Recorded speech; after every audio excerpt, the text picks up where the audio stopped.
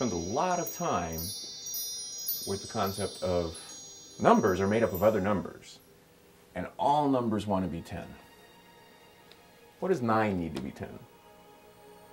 Well, it's visually obvious to a small child what's going to fit there.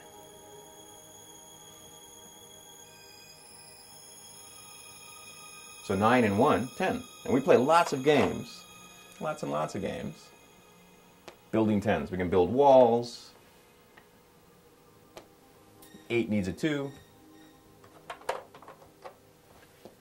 7 needs 3, and they get the experience of it. 6 needs a 4. And of course 5 needs a twin if he wants to be 10.